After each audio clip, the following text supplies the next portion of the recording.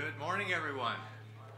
Hey, there was something I was going to announce a couple weeks ago when it was Wade's last Sunday here. My brother-in-law, Wade, who's playing acoustic guitar, has moved my sister to Kelso to be closer to their kids, is what they told me. But now that I'm thinking about that, they couldn't wait for their kids to move out. So I'm thinking it's actually to be closer to their grandkids, which I can totally relate to, and I see a lot of heads going like this, yeah.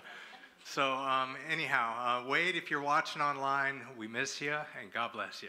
Let's stand and worship God this morning, okay? Right key, 1, 2, 3,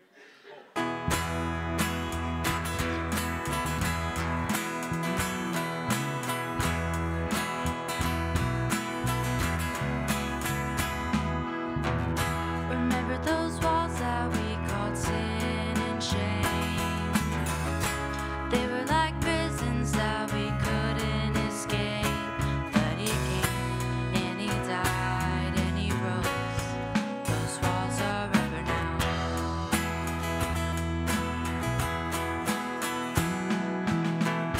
Remember those giants we called death and grave? They were like mountains that stood in our way. But he came and he died and he rose. Those giants are dead now. This is our God, this is who he is. He loves us. This is our God, this is what he does. He saves us. He bore the cross, beat the grave. Let heaven and earth proclaim. This is our God, King Jesus.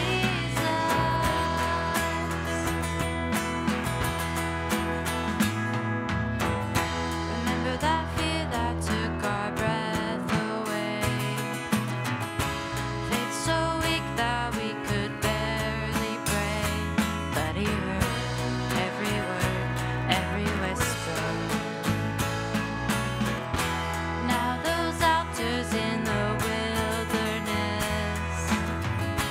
tell the story of his faithfulness.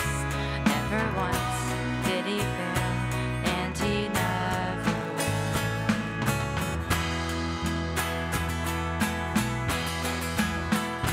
This is our God, this is who he is. He loves us. This is our God, this is what he does. He saves us. He bore the cross, beat the grave. Let heaven and earth proclaim. This is our God, King Jesus. Who pulled me out of that pit? He did, he did.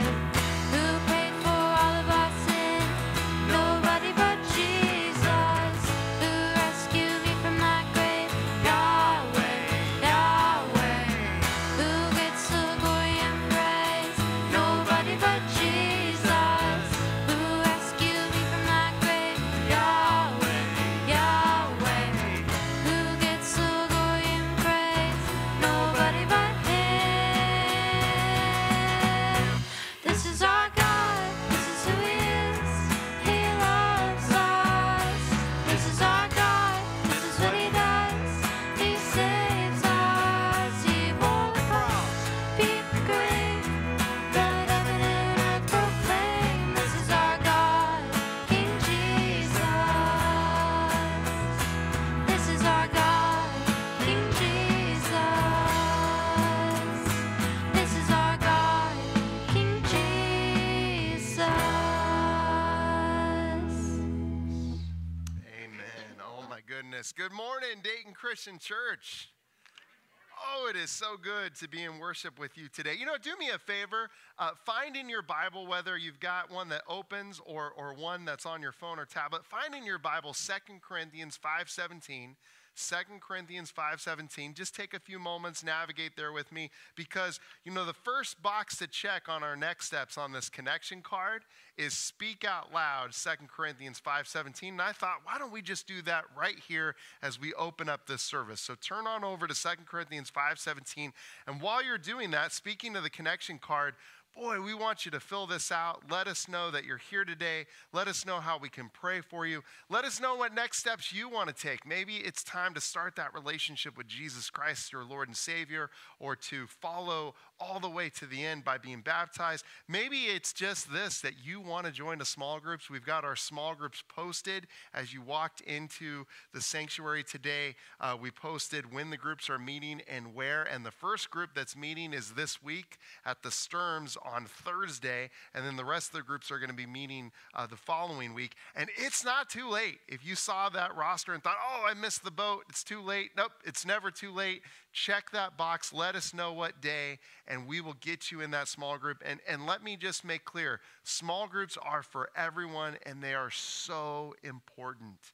We grow in our faith in small groups. We experience transformation in small groups. It really is a crucial part of our walk with Christ, and we have childcare available. We want to remove every hurdle there may be for you to be in a small group. And if you've been in small group before, I don't have to tell you or sell you on anything. You know, but I will warn you, this small group season is unlike any we've done.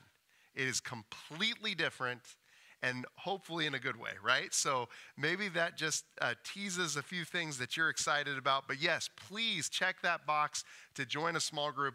Let us know the day, time, and we will get you into one, and it is not too late. So hopefully you've found yourself at 2 Corinthians 5:17, and whatever translation you have, let's read this together out loud. Therefore, if anyone is in Christ, the new creation has come. The old is gone. The new is here. Amen. Isn't that awesome? We are new creations in Christ, and you can check that box off of your next steps. And let's just make that the first box we check, and let's continue in worship as we, the new creation in Christ, worships our awesome Savior and Lord Jesus. We're reading from Psalms 40 verse 3. He put a song in my mouth, a hymn of the praise to our God. Many will see and fear the Lord and put their trust in him. You stand and worship with us again?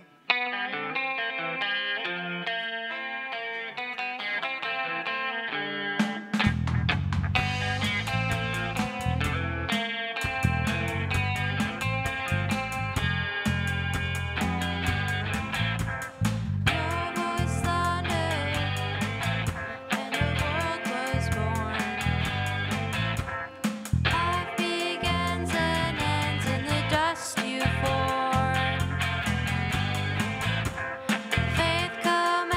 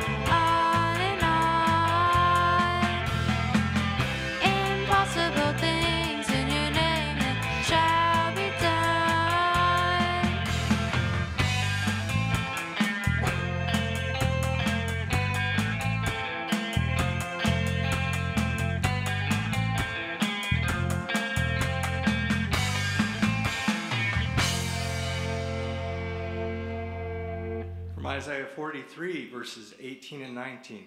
With whom then will you compare God? To what image will you liken him? As for an idol, a metal worker casts it, and a goldsmith overlays it with gold and fashions silver chains for it.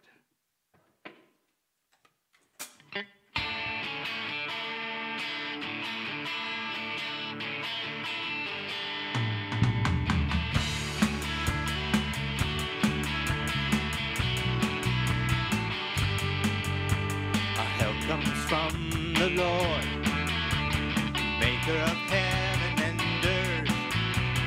We find all our hope in him, keeper of our hearts, lover of every soul. He's our Father and our friend.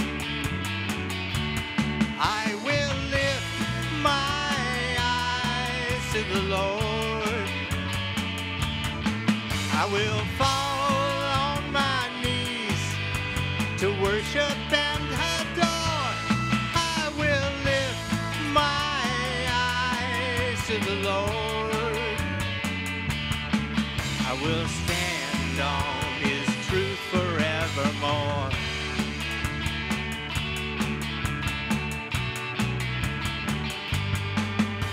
He covers us with grace. He never slumbers or sleeps. He is all we'll ever need. I will lift my eyes to the Lord. I will fall on my knees to worship and adore. I will lift my eyes to the Lord. I will stand on his truth forevermore.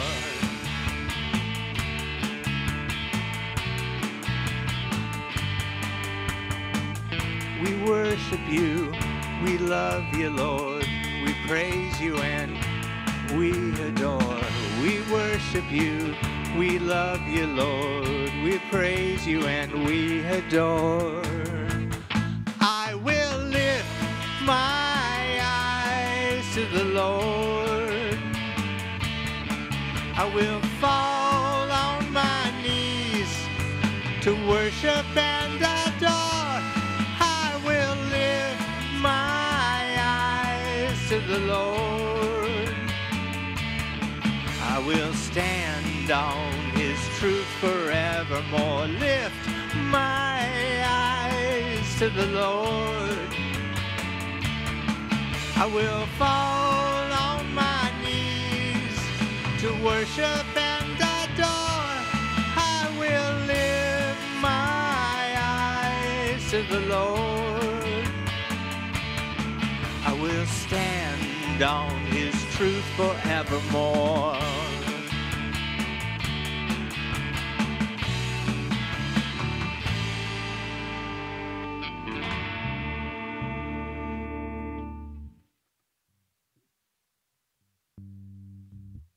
Isaiah 65, 17 through 18.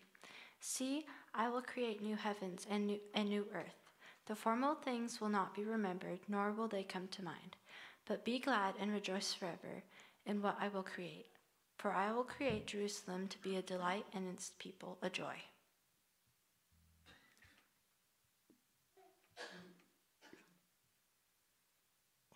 Two, three, four.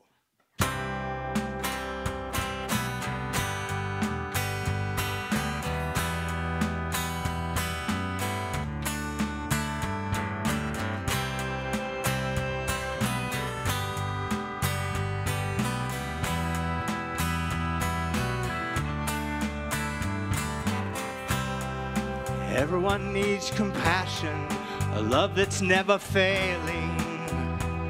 Let mercy fall on me.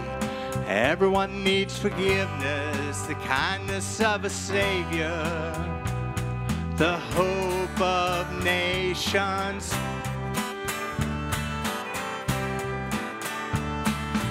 Savior, he can move the mountains. My God is mighty to save. He is mighty to save. Forever, author of salvation. He rose and conquered the grave. Jesus conquered the grave.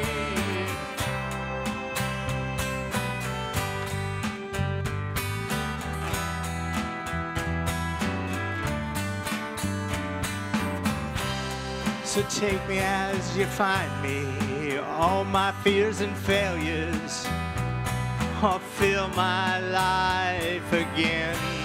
I give my life to follow everything I believe in. Now I surrender.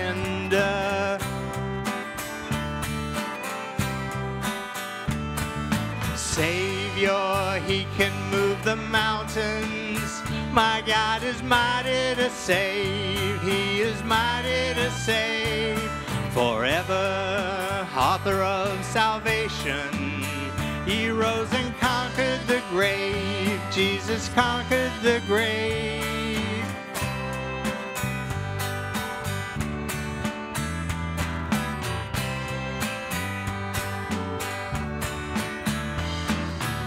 Shine your light and let the whole world see.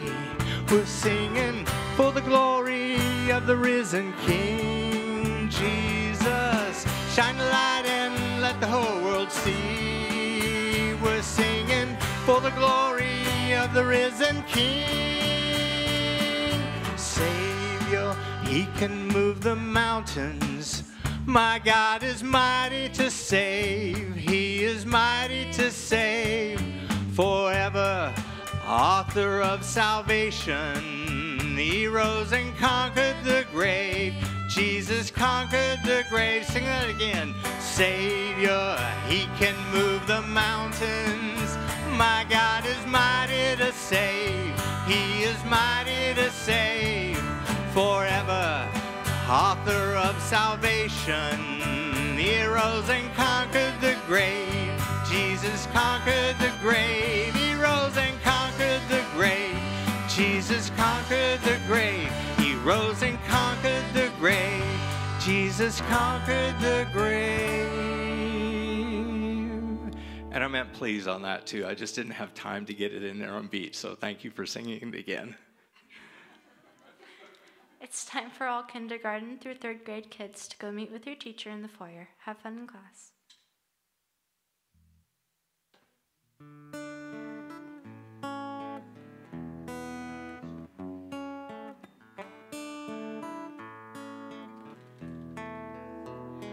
Bless the Lord, oh my soul, oh my soul. Worship his holy name. Sing like never before, oh my soul. I worship your holy name. The sun comes up, it's a new day dawning. It's time to sing your song again.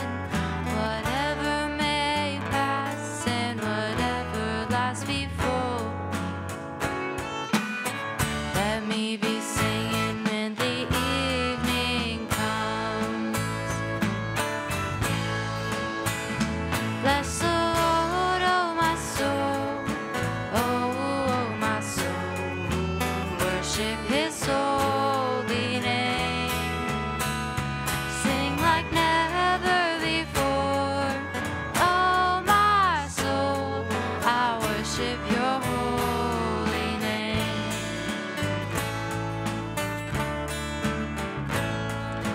Rich in love and you're slow to anger. Your name is great and your heart is kind. For all your goodness I will keep on singing. 10,000 reasons for my heart to find. Bless the Lord, oh my soul, oh my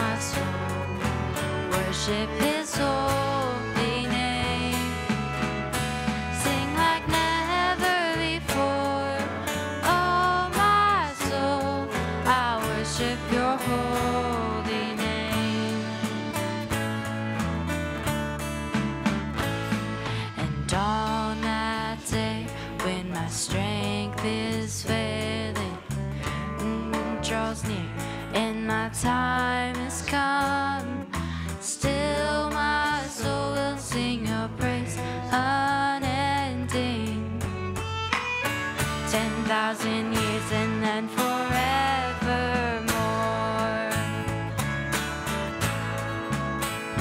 Bless the Lord, oh my soul, oh my soul. Worship His holy name. Sing like never before, oh my soul. I worship your holy name. Worship your holy name. Lord, I worship your holy name. All right, have a seat, please.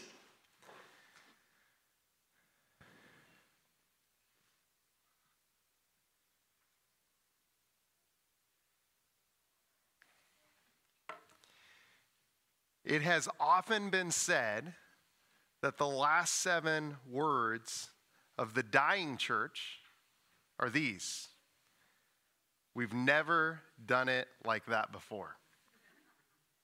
Some of you may have heard that. But I say to you this morning, the first 4 words of the dying church are these: come as you are. Come as you are. Now, immediately, some of you are deeply offended because you've probably said those words before.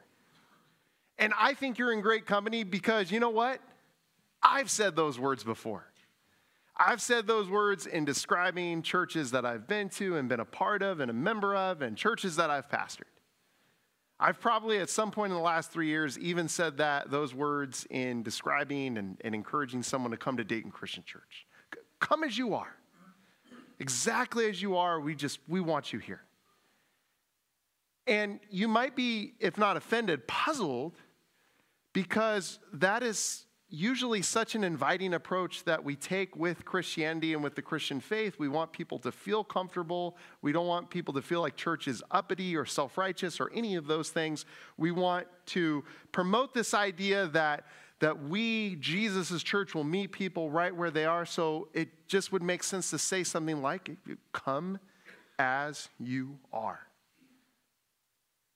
But you see, the problem is if we start the conversation of someone's faith with come as you are, and inevitably end their journey with, hey, we've never done it like that before, then essentially what we are promoting is complacency.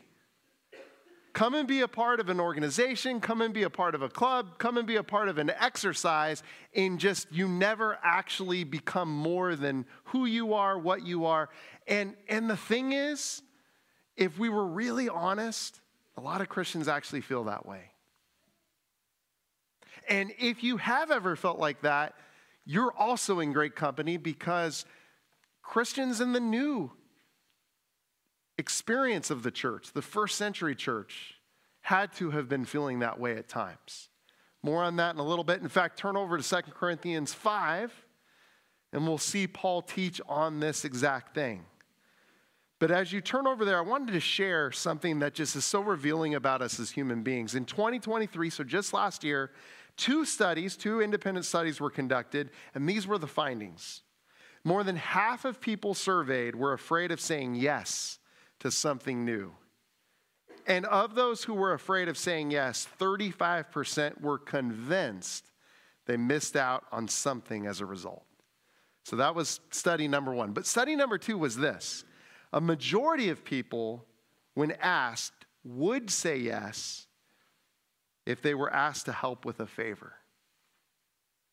And I just find those 2 truths, at least as far as those studies kind of brought things to bear, I just find that really fascinating about us as human beings. Because on the one hand, we are really afraid at times of the new. We are really afraid of experiencing something new. Even though we know down deep this new thing could be really great and could really be life-changing, or at least just fun. an amazing experience, we're a little hesitant on saying yes. And yet, at the exact same time, there's something within us that wants to say yes, even if it's to something hard like, will you help me move? Or will you take me to the airport? So how can these two things be true at the same time? That there is this like fear, at least more than half of us have, of saying yes to experiencing something new. And yet there's this longing to be a part of something, even if that something is hard, even if that something is, we would categorize as a favor. Well, in 2 Corinthians 5, the Apostle Paul is writing to this church community. And one of the things that I love about the Corinthian church is they're all shades of just messed up, broken. Some theologians have called the Corinthian church, or at least Corinth, as like the Vegas of its day. I'm not sure if it was that fun, but it was certainly that messed up. There's a lot of crazy things that were going on there. I mean, if you ever have the opportunity to read 1 Corinthians, you'll see exactly what I'm talking about. And we know, even though we have 2 letters of Paul's in our New Testament, we know that he wrote at least 4 letters to this church. So there were many, many opportunities that presented themselves where Paul had to get in the mix and try to help this church with some of the issues that they were going through. And one of the biggest issues was this church in particular would find itself kind of mired in complacency. And so in the midst of this, Paul reminds them of this just really incredible, life-changing principle. And he nails it in verse 14. Look there with me. It says, "For Christ's love compels us." Christ's love compels us. It's the motivation for everything. It moves us forward because we're convinced that one died for all, and therefore all died. And he died for all, that those who live should no longer live for themselves, but for him who died for them and was raised again. So from now on, we regard no one from a worldly point of view. Though we once regarded Christ in this way, we do so no longer. Therefore, if anyone is in Christ, the new creation has come. The old has gone, the new is here. All this is from God, who reconciled us to himself through Christ and gave us the ministry of reconciliation. Paul is speaking to a church. He might as well be speaking to many churches throughout history that often find themselves kind of stuck in complacency, stuck in neutral. And he reminds them, he says, look, the motivator for who we are and what we do is plain. It's clear. It's Christ's love. And we know that because it's Jesus' love that brought him to the cross. Jesus died on the cross for all sins, for all time, for this one very important thing. God loves you. He's crazy about you. He's crazy about you. You are his creation. He made you and he formed you. And he died for you to win you from sin, to win you from a life that's unfulfilling, to win you from a life that is complacent and stuck in neutral. God doesn't want to leave you how you are. He has no desire for that. God's whole aim is for you to be new. God's whole aim is for you to experience in your life being a new creation in Jesus. So why would we ever say to people, hey, come as you are. Come as you are. Well, we'll just accept anyone no matter what's going on in your life.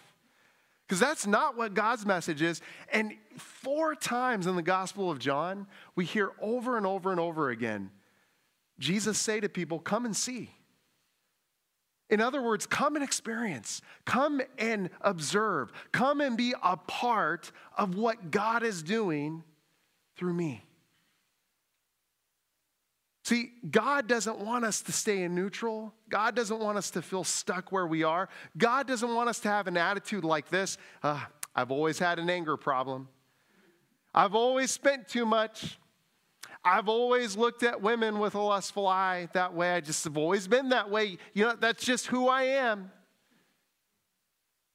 It's impossible to read what we just read. It is impossible to see what Paul is teaching clearly. It's impossible to reconcile those two things together. And in fact, that is not what God has given us. God has given us the opportunity to really, truly be new and to say yes to being new. And how did he make that possible? He died on the cross. Jesus Christ died so that you and I can truly live. That's the message and ministry of Jesus as we experience it in the Gospels and as Paul is now reminding and teaching to this church. This isn't the first time they've heard this. Not by a long shot. This is a church that Paul actually preached in and helped plant. They would have heard this before. They just needed to be reminded of that. And guess what? Christians need to be reminded of this too. Because it's easy for us to get stuck. It's easy for us to be in that camp, that study, where we're like, I don't know if we can say yes to something that's new. I don't know if I can say yes to changing who I am. I don't know if I can say yes to the idea that God actually wants to change me and make me a better version. In fact, realize the potential that He created me in the first place. No, I think the reason why we say to people as Christians, come as you are, is we want to be let off the hook as well. We want to stay as we are. And Paul, his whole mentality here is why? Why would anybody want to stay as they were? How would anybody want to continue to regard others and Jesus with a worldly frame of mind? And that's not to get in your crawl and offend you and discourage you. It's to shake the doldrums of complacency out of you. That's really where Paul is writing here. And I think that challenge is for us even today. Do we really, truly embrace our faith as something that renews us and can actually make us better? Is being better, is being new, is change really worth it? Well, if we believe that, then we have this ministry of reconciliation. And Paul even describes it, that God was reconciling the world to Himself in Christ, not counting people's sins against them. And He has committed us to the message of reconciliation.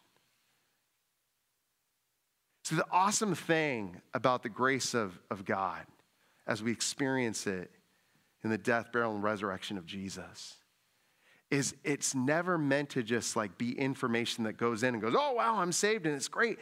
It's all meant to compel us and to move us and propel us to something through the motivation of God's love to be a part of something beautiful in His world. And that beautiful thing is reconciling others. We are therefore, verse 20, we are therefore Christ's ambassadors, as though God were making His appeal through us. We implore you on Christ's behalf, be reconciled to God. God made Him who had no sin to be sin for us, so that in Him we might become the righteousness of God. I love that. God renews people and calls them to this work of reconciliation in the church so that we might be ambassadors of His work. Namely, so that we go to others in our community, in our family, in our workplaces, in our schools, everywhere we do life. And we become the bridge. We become the agent. We become the diplomat. We become the person, the key individual that announces to the world and the people in it, hey, change is possible. Being made new is possible. Being born again is possible.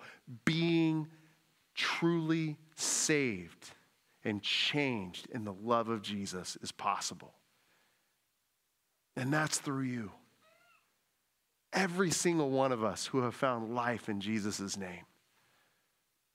You know what I love about that word there, an ambassador. I love that word, that we're ambassadors of Jesus.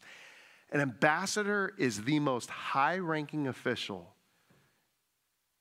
representing one country to the next. It's the most high-ranking official. And I don't know about you, but in the grand scheme of who God is, this word shouldn't fit me. How could I ever consider myself high-ranking for anything? My sins, my problems, my hang-ups, those things that need to change in me, those are the very same things that put Jesus on the cross. And yet God's love sees through all of that and reconciles me to him so that on the other side of that experience, as Jesus is my Lord and Savior, I now am the perfect person to represent God to someone who doesn't know him. And not just me, not just Josh Vi, but you, every single one of you that have been baptized and have found life in his name. You are a new you. That's what Paul is saying. You're a new you. You're not like you were before. Before you had that worldly mindset, that's how you saw people. And so you saw everybody's hang-ups. You know, you saw how you had an anger problem, but boy, you really saw how other people had anger problems. You realized how maybe you had lust in your life, but man, you really, see, it's always easier for us somehow to see what other people are doing even worse than us. We've been noticing that in our kids lately. You know, they're 2 and 4. And Zoe is constantly telling us when Joe's pulling her hair and he'll slap. He slapped me this morning when I was trying to wake him up for church. I mean, that boy is a little bit surly every now and again. So he's really doing these things. But here's what she doesn't say. And I caught her this week. She gets in his face and sticks her tongue out at him or wags her finger in his face. And so finally I was like, Zoe, what do you expect? What do you expect? Yeah, one behavior is not right, but it's so easy, as Jesus said, to look at the splinter in someone's eye when we got a big old log sticking out of our own. But see, when we embrace our status as new creations in Christ, as we experience the renewed mindset in the grace of Jesus, guess what else changes? We no longer see people as jerks and angry and difficult to work with, even though they very may well be those things. But just as God saw potential in us to renew us and to change us, guess what? We now see that in others. And that's one of the most incredible things about being made new in Jesus. In other words, being made new in Jesus doesn't make Josh Vi cooler. And it doesn't. But it does give me a perspective of grace and hope, the same that Jesus had, that love that compelled him to the cross. And with that kind of change in mind, I can now say to others, not come as you are, but come and be changed. Come and let go of that anger. Come and let go of that greed. Come and let go of that culture that just covets and just always seems to want more and more and more and never be satisfied. See, I want to tell people more than just the fact that God sees us where we are and died for us while we were objects of wrath. It's definitely part of the message. But I want people to know that you're being invited to a life and a relationship, a reconciliation with the God of the universe that is never going to leave you where you are. What could this life look like? Well, in a different letter to a different church, but a church that's probably dealing with very much the same things, Colossians chapter 3. Join me there. It's almost as if Paul is continuing this conversation. What would it really mean to actually live, to actually do the things that an ambassador of Jesus would do? Well, he writes this: since then you have been raised with Christ, set your hearts on things above, where Christ is seated at the right hand of God. Set your minds on things above, not on earthly things. For you died, and your life is now hidden with Christ in God. When Christ, who is your life, appears, then you also will appear with him in glory. Put to death, therefore, whatever belongs to your earthly nature: sexual immorality, impurity, lust, evil desires, greed, which is idolatry. Because of these, the wrath of God is coming. You used to walk in these ways in the life you once lived. But now you must also rid yourself of all such things as these: anger, rage, malice, slander, filthy language from your lips. Do not lie to each other, since you've taken off your old self with its practices and have put on what? The new self. You're a new you, which is being renewed in the knowledge and the image of its creator. Here there is no Gentile or Jew, circumcised or uncircumcised, barbarian, Scythian, slave or free, but Christ is all and is in all. And I don't want to misrepresent something. What Paul is encouraging, challenging, teaching, motivating us to do here, this is hard. This is hard stuff. These are hard lists to tackle. But it's possible in Jesus. And the underlying foundation is simply this: if Jesus Christ could die on the cross for all sin and then literally tell death no and raise from the grave, if that kind of power is available and happened, then yes, those of us who have anger issues, we can get a handle on that. We can. Those of us who have battled addiction, we can win those battles.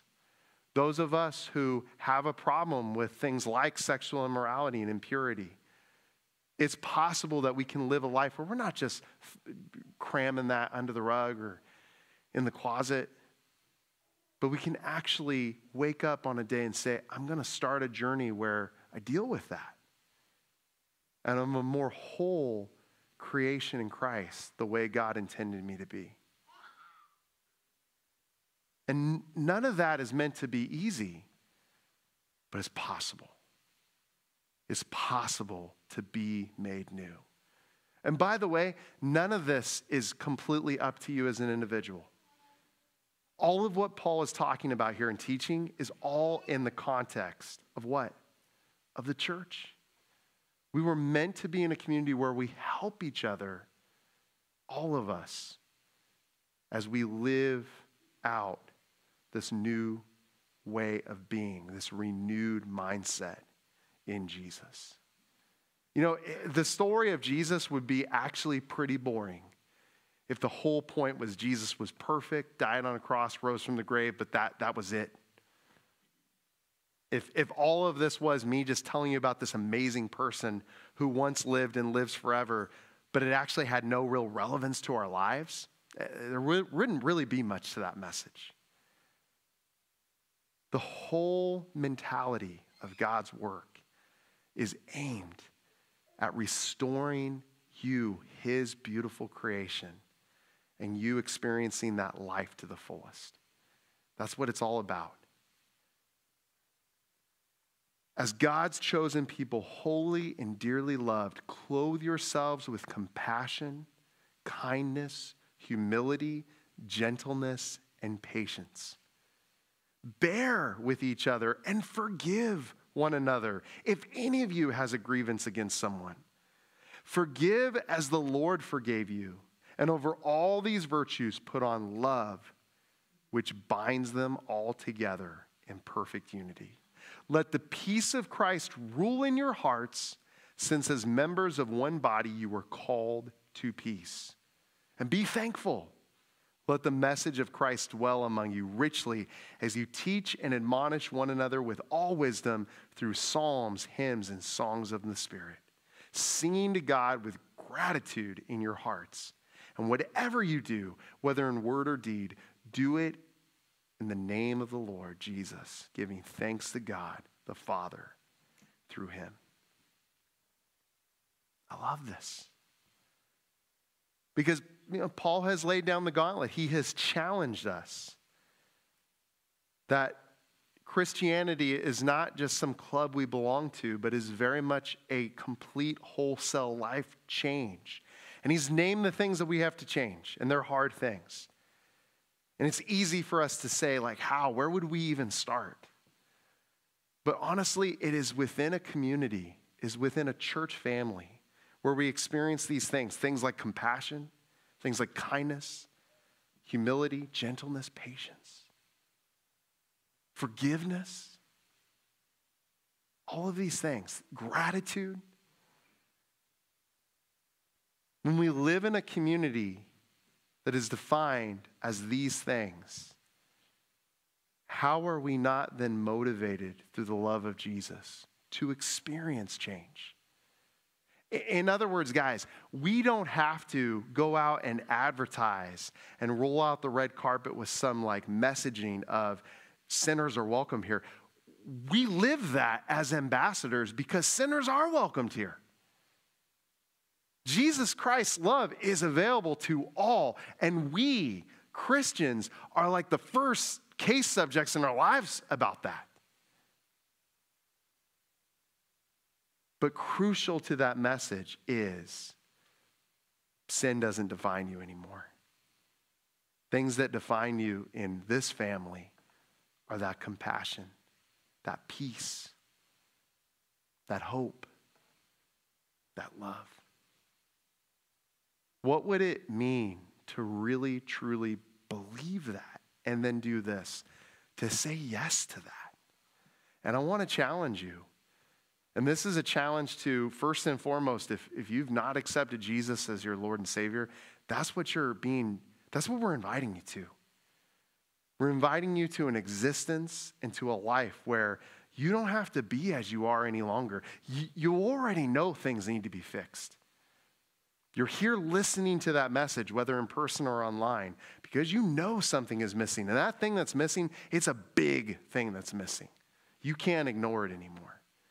And I'm so grateful for this. My message to you is there is hope, and you can change, and you can be made new. And I know that because I'm Jesus' ambassador. I was made new. And I know people in this church and in other churches all over the world that have been made new. And are doing amazing things, not because we're just awesome people by default. In fact, we're not. But Jesus' love compels us. It has changed us. And the same power that rose Jesus from the grave has now made us new. That's what we're inviting you to. Come and be changed. Come and experience newness. Be a new you in Jesus. But this challenge is also to Christians. Christians that may feel very at home in Corinth or Colossae. Christians that may just feel a little complacent in their lives. And yeah, I want to rattle your cages. I want to shake the doldrums. I want you to understand that we are never meant to be stuck in neutral. We are never meant to say, that's just how I am. No, that's how we were. Jesus has absolutely transformed us by reconciling us to God. And now anything is possible. And I don't care what age you are. I don't care where you live, what language you speak. I don't care what your past story was. All God is focused on is your story going forward and how he can use you to transform people for his kingdom. To be a new you. So say yes. I'm encouraging you. I'm challenging you. I'm pleading with you today, right now, to say yes. To say yes to Jesus, to saying yes to the opportunity of being a part of the work that he's doing. And I don't want to just make that like some kind of high spiritual thing, like, oh, I'll say yes, but I'll never actually do something. Like, here's how we do, like, follow through with that. Be in a small group. Serve somewhere in this church. Be on the worship team. Be on the missions team. Next time we hand out school lunches, come down and make a lunch and hand out a school lunch. And this is just a handful of ways that people can be involved. There are so many opportunities. Or maybe you see a blind spot that our church is not reaching, and so you need to come and talk to me or come and talk to one of our elders and say, oh man, it wasn't too long ago someone came to me and said, I really want to help out in our kitchen. And I could tell that, man, she was really passionate about this. And she said, I just don't want to step on anybody's toes. You know what I said? Step on toes. Step on toes. Because if we're not doing a good enough job in any ministry of reaching people, then we've got to do a better job. Things can be made new. In other words, say yes. I'm not going to discourage anyone from saying yes. And sometimes we need to step on toes. And sometimes we need to come in and learn. We need to come in and be taught ourselves and discover and be encouraged. The point is, say yes, but then do something with it. And there's so many opportunities. And know that as you say yes, and as you're participating, you're serving in a community and in a family where we pride ourselves on things like compassion and forgiveness and peace. These are the hallmarks of the things that draw people to Jesus, because these are the things they don't have in their lives. You know, I told you that the last 7 things of the dying church, the last 7 words are what? We've never done it that way before. And I kind of want to put that in context as we close, because I believe where that comes from is a place of fear. We're afraid of losing that thing that we might have. And that's always the thing that might prevent us from embracing something different or new. But I'm here to tell you that the more we try to hold on and control our world, the more we come to realize that we never really had control of it in the first place. The only one who really, truly has control of all of this is who? It's God. I'd much rather work in concert with what he's doing rather than live in fear of trying to control the elements and the things around me that I never really had control with in the first place. And so if you are a Christian today, and that's been kind of your journey lately, I just got to hold on to this and control it. I'm not here to come down hard on you or to make you feel foolish. I'm actually here to encourage you and uplift you. Maybe you've been one of those seasoned saints that has kept things afloat while we've moved and prodded along. But I want to challenge you. As people say yes, as people start coming in, let them serve. Teach them. Encourage them. Love on them. Let go of that control. Give that back to God in trust. And get back to the things which make us great in God's sight. Namely, being people of compassion, hope, love, forgiveness. The things that changed our lives and made us new, that we know are possible in others. Heavenly Father, none of what we've read here is easy, God. It's hard to let go of anger. It's hard to let go of malice and rage.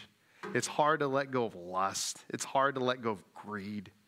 God, if these things were easy to deal with, then, well, we probably wouldn't need you. But we do need you. That's the whole point. We can't control our world. We need something infinitely greater to compel us forward. And we have that, God, and it's your love. It's a love that's born in the sacrifice of Jesus on the cross. And it's a love that's guaranteed in power by the resurrection. So, Father, remind us today, or for the first time, stir in our hearts the truth that you made us to be new. And that each and every single one of us are capable of so many great things when we say yes to that renewed mindset in Jesus. Help us, your Christians, right here at Dayton Christian Church, to be the best ambassadors, the highest ranking ones of people that can offer compassion and forgiveness and hope and peace to a community and to a world that sorely needs it.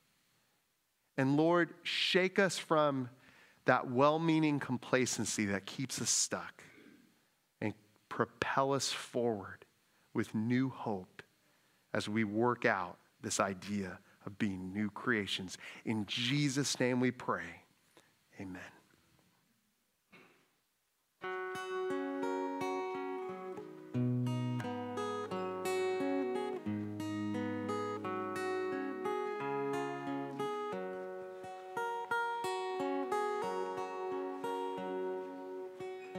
Not because of who I am, but because of who you are.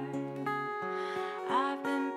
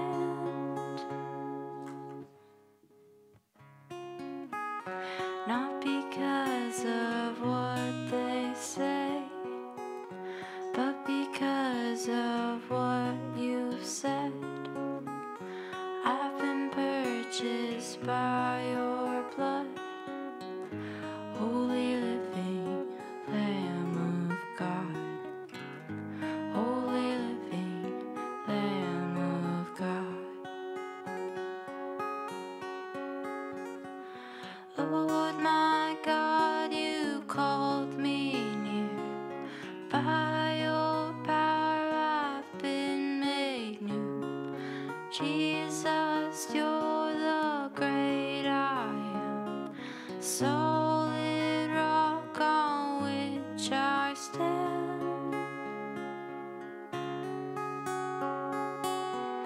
Not because of what I do, but because of what you've done.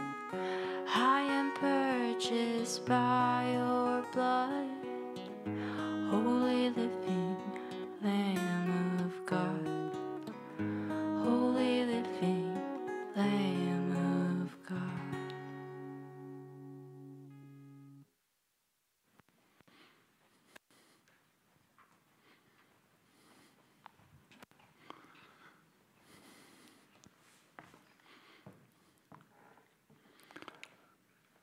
Lifting the Lamb of God.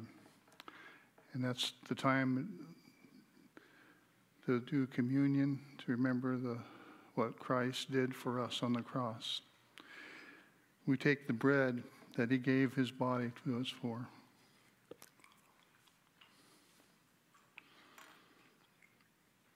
And the juice, the blood that he shed for us.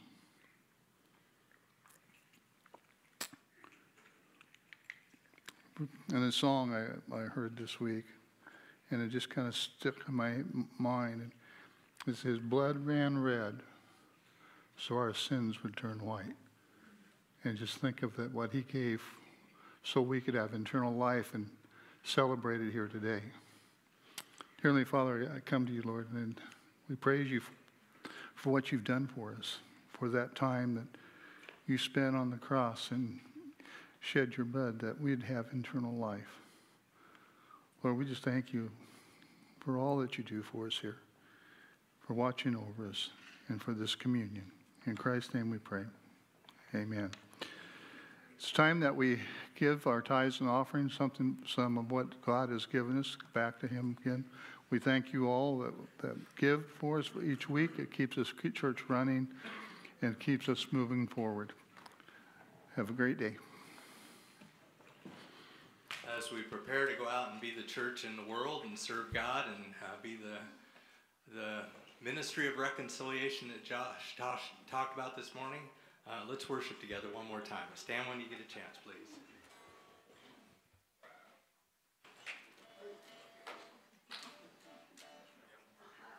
Jake, did my electric die? I'll go to acoustic.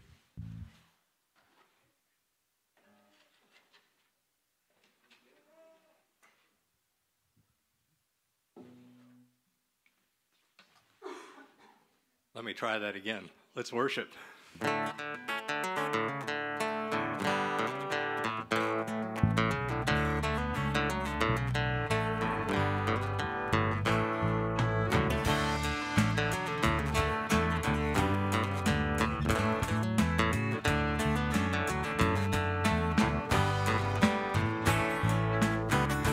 Don't deny there are times when I don't even try.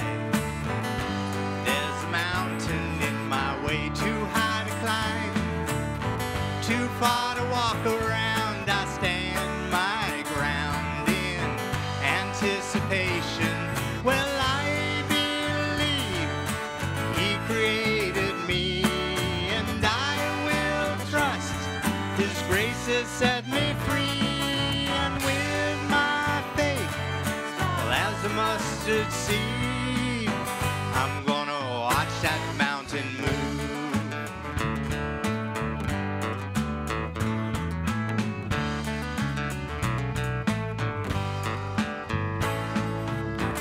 I won't pretend from here that I can see my journey's end. Too many mountains block my view. Still I know this straight and narrow path will lead me home. Oh, I am not shaken. No, I believe he created me, and I will trust his grace has set me free. And with my faith, small as a mustard seed, I'm gonna watch that mountain move.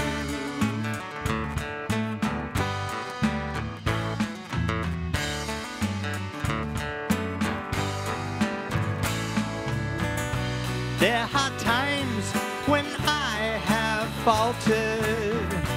In those times, His love has lifted me. Oh, I believe He created me, and I will trust His grace has set me free. And with my faith, small as a mustard seed, I'm gonna watch that mountain. I believe He created me, and I will trust His grace has set me free. And with my faith, small as a mustard seed, I'm gonna watch that mountain move.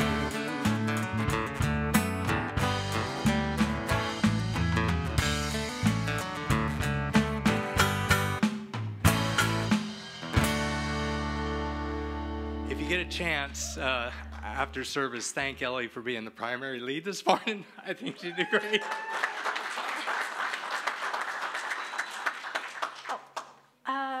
First Peter. Oh, Yeah, just the, grace and peace be yours in abundance. Have a nice week. yeah. God bless you all.